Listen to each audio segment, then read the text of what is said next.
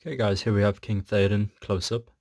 So for his base, as you can see here, I've used the Vallejo thick mud acrylic textured paint, and then I've applied some of this, which is literally dirt from a local forest, and then I've applied that to give me a nice textured strewn up battlefield look. Then applied a few patches of static grass just to give me some variation in lengths to the tufts I'm about to use, and hopefully create a really nice looking battlefield with lots of different types of grass, different lengths, different colors, and a couple of flowers to break it all up. Okay, so bear with me. Okay, so here is a sample of some of the tufts that I'll be using. It is Dead Grass by PaintForge. Nice little clamshell blister style packaging. Even has instructions, self-adhesive, contact details are there if you'd like to get in touch. They're made in Poland. I had them sent out, and I've already done a test on this King Theoden here. Base is a bit smaller than the horse one, so hopefully we'll be able to achieve a nicer effect, but just to give you an idea of what we'll be going for. So we're going to start off with the pale white flowers, and I'm going to put that, I'm going to go in under here just to give a nice focal point for King Theoden under the horse.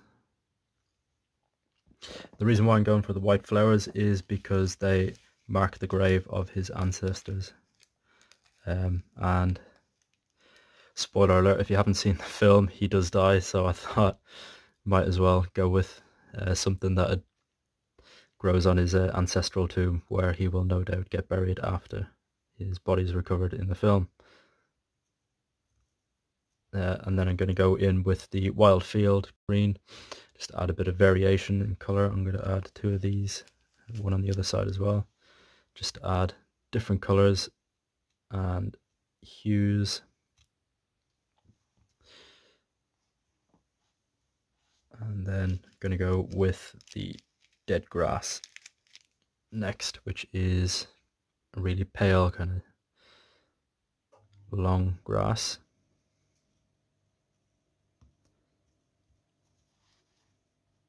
So already you can see in just a couple of seconds I've added some variation to the miniature with different grasses. And then finally I'm going to use, I think it's called Step. It's a really long tuft of almost marsh grass, and I want to get it right in underneath the horse here. With these ones I would recommend using your fingers initially to pull them out, because the length of the grass is very long, and I found the first one I pulled off with the tweezers kind of wrecked it a bit on the unmounted version. So here we have King Theoden, lots of grass for Pelannor Fields. You may or may not want to add in the white flowers. That's just something I did as a bit of fun.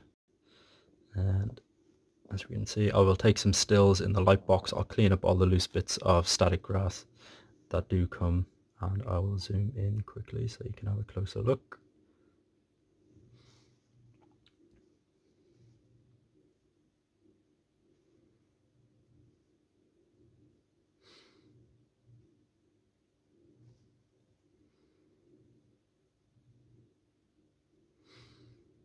There we have it.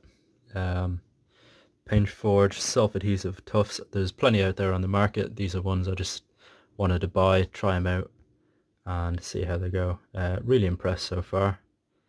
And finally a far off shot and get zoomed in.